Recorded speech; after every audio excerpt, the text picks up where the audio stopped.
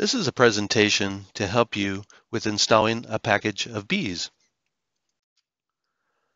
First, you'll want to have a good location already prepared. Good location would include facing south or east so that the bees get the early morning sun, hits the entrance of the hive so that it gets them up and flying early. The entrance shouldn't be facing a high traffic area like where pets walk or a sidewalk or anything like that. The hive should be off the ground. I use cinder blocks or a hive stand, about 8 to 12 inches off the ground. And also prop up the back of your hive a little bit, maybe an inch, so that the water and moisture drains out the front of the hive. Your objective in the first year is to really build up the colony so that it's strong enough to get through the first winter. So the queen will be laying eggs and building up the bee population.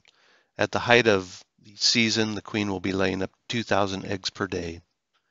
The bees need some drawn comb for the queen to lay the eggs. Queen cannot lay the eggs without wax, and it takes a whole lot of sugar water for the bees to draw the comb. It takes about 8 pounds of sugar syrup for the bees to produce 1 pound of wax. A yearly cycle for the colony includes being dormant through the months of November, December, and January, slowly increasing the population through February, March, all the way up to the peak in late June, early July.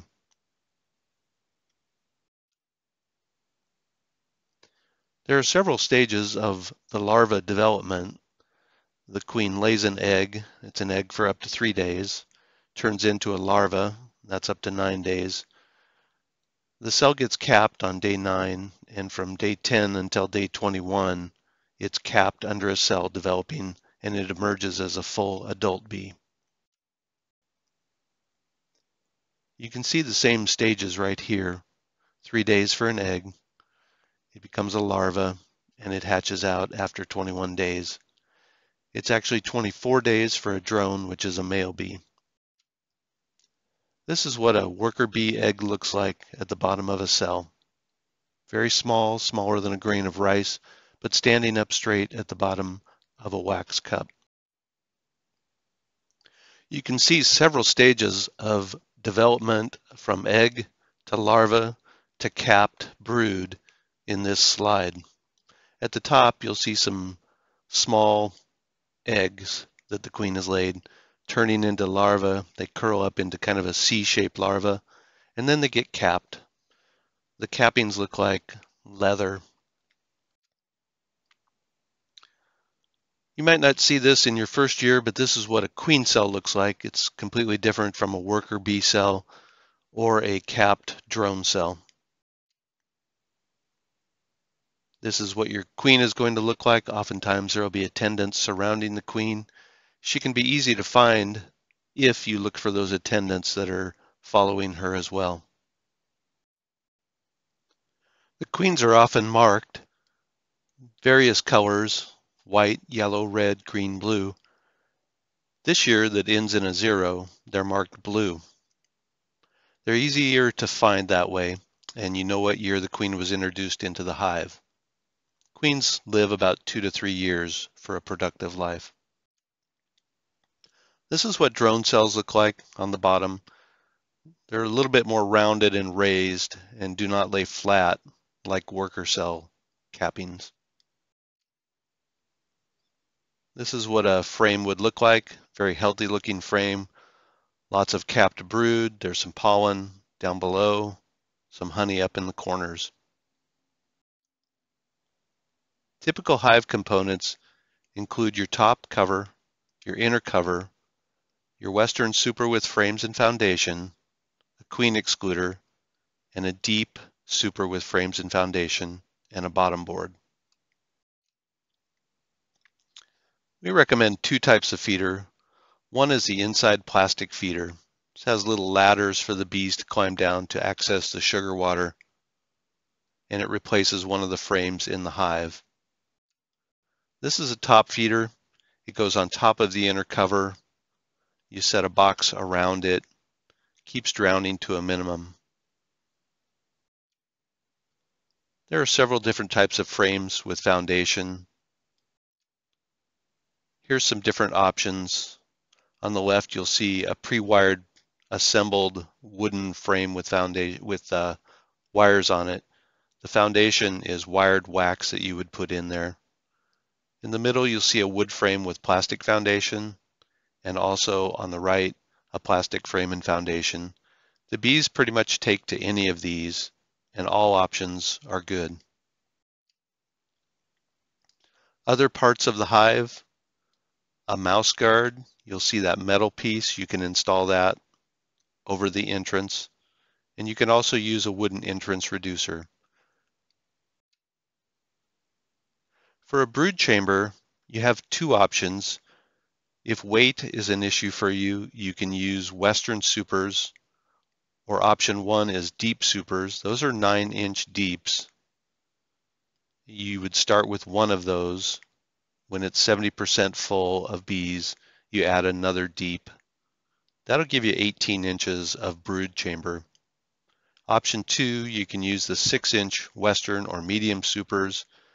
They're again starting with one, adding another box when they're 70% full, and then adding the third box once again when that box, the second box is 70% full. Different types of tops, bottoms that you can use, and another optional piece called a slatted rack. The type of tops that you can use, wooden pine migratory or telescoping with a metal cover. You can use a migratory wooden bottom, or you can use a screen bottom board. The screen bottom board does help with ventilation, and you could use that slatted rack in conjunction with the screen bottom board by setting it on top of the screen bottom board. Several different types of hive tools that you would want to have on hand. Some of the basics include a J-hook hive tool or a standard hive tool. You'll want to have a smoker and also a bee brush. Now we'll talk about package installation. In your package that you will receive are several components. You'll see that there's a can for sugar syrup in there.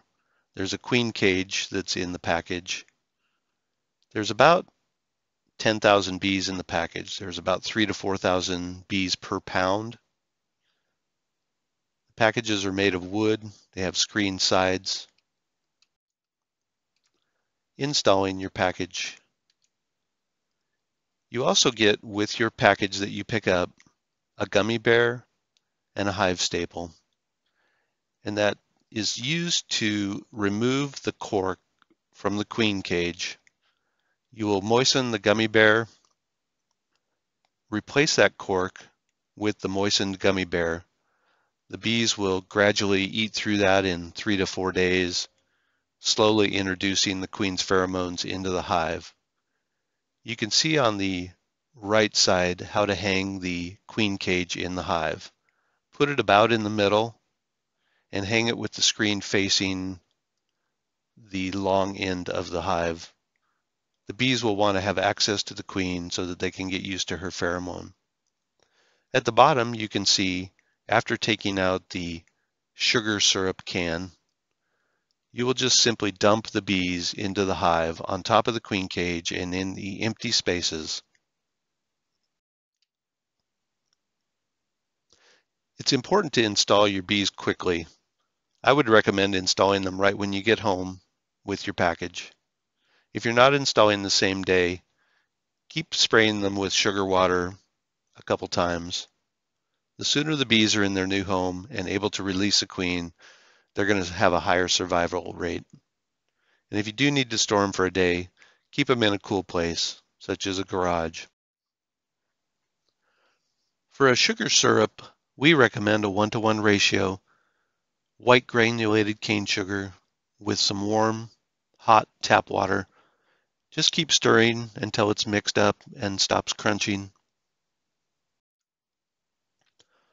Also, like we talked about, some of the essentials for installation, you'll want to have that gummy bear handy so that you can replace the cork in the queen cage. The hive staple is to take the cork out. You want to have a hive tool available so that you can remove the can from the package, and then a spray bottle. You'll want to mist your bees a couple times before installing them. This just keeps them preoccupied. Some notes to remember: gently position the frames back in the hive. They'll settle into position as the bees move. Also, the bees are going to cluster near the top around the queen cage. You can kind of set the top on at an angle and then let the bees kind of settle so that you don't crush them. No need to smoke the bees when you install the package. Checking your new hive. In about 3 to 4 days, you'll want to just have a brief check to make sure that the queen has been released from the queen cage. After about 4 more days, you might want to go in and start checking to see if there's any eggs that are being laid. Signs that the queen is laying is eggs, larvae, and you may notice that there's pollen being brought into the hive from the forager bees. It's very critical that if your queen is not laying after 9 to 10 days, that you give us a call. Managing your hive in the first 3 to 6 weeks, they're going to be using a lot of sugar water. You'll want to use that frame feeder or the top feeder, and just keep feeding them sugar water for the first 30 to 45 days.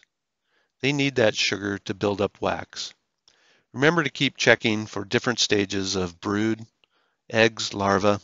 You don't necessarily need to see the queen, but it's important to note that there is various stages of bee development in there: eggs, larvae, and cap brood. When the first brood chamber is 70% full, it's time to put on the second box. This will be at about 4 to 6 weeks.